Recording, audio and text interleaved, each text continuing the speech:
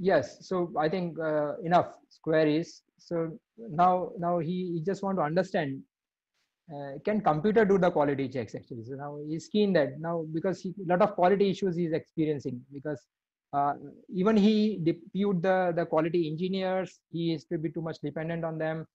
Again, there are only sampling on the quality. Actually, he's not in a position to do 100% quality check of all the components. That's the reason he was encountering 9% of rejections. Actually, it's a huge. Basically, if he is making a turnover of 9.5 crores, if you see that if you incur the 9% of rejections, means you are losing a lot of money actually into that. So his query is that, can our computing system, whatever demonstrations we were showing to him, can help in implementing the quality checks?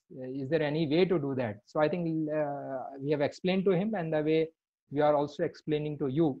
So let's see that. So we have explained him that there are many ways to implement the machine vision actually. So there are the technologies available, where you will deploy some of the camera, and then with the help of a camera you will be able to do some kind of a quality checks, and this will be 100%. And this is one of the implementation we have done in our lab, for inspecting the size of the hole in the machine, in this particular component. So this component is moving on to the conveyor, and we have operation where the spool insertion is required into this precise hole, and we want to find out the exact location of this hole into the component. So we have used one simple camera with an lens. The interesting part is that the IP or the technology required to implement the computer vision is very easy today. I think that's how, if you see that we have written a very small piece of a code. Most of the libraries are available, most of the tools are available, and we will be able to check the whole of a component in this way. So we just process the image in the 3 different steps, and without even extra lighting into the region, we will be able to measure the diameter of the hole over here. So actual diameter was 8 millimeter, and the major diameter is 7.95. If you see that with an error of 0.05 millimeter, we will be able to do the measure. Even if you want to use if you need a better precision over here, you can go for even a better resolution camera, and you may be able to process it. So this is one of the application we have explained to him, that he can depute such machine vision application to make the 100% quality check at the different location of the production itself.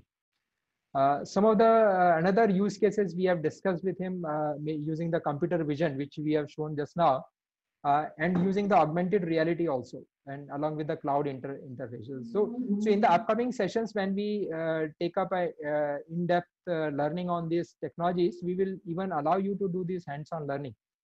The idea is that this is one of the use case of the maintenance itself. So how a vision basically useful, because some of the data I will be directly getting from the PLCs, but many times we want people to go and see the component actually, what is wrong actually, and he's not able to figure it out what is wrong. Because for example, if a person is not familiar with the controller or the PLC indicators that are there onto the top of the PLC, we need to build up a system which will assist him. So if there is a red light is glowing onto the PLC, what does it mean? This means the program is not running. What is the fault actually? What type of fault it is actually? These kind of an example use cases can be done. So we build an application where the person can take a mobile, just click a picture of the system actually. Now this time I'm just capturing the live view of the component. So in this case, this is the PLC. Person captured the image. Then this image is being uploaded into the cloud for the analysis. Actually, that is how we have done. And the image get processed. So now image processing happens.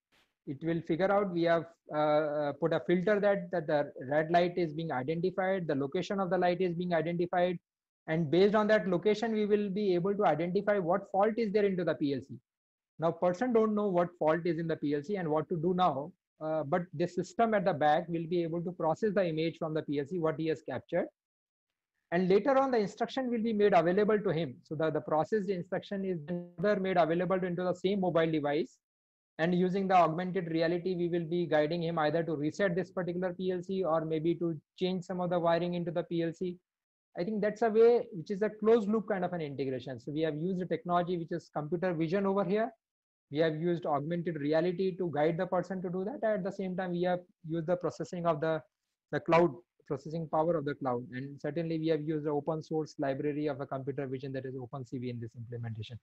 I think that is the fair good use cases. So we try to demonstrate these are the possible applications of the vision can happen in his factory.